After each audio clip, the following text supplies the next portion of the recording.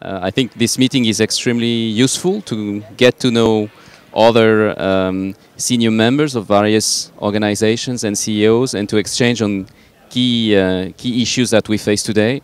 And I think one of the key issues that we face for large organizations is to define the right strategy and to optimize the way in which we invest.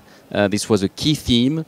Finding the money that we need for our projects is something that is not so easy in a context even with very low interest rates.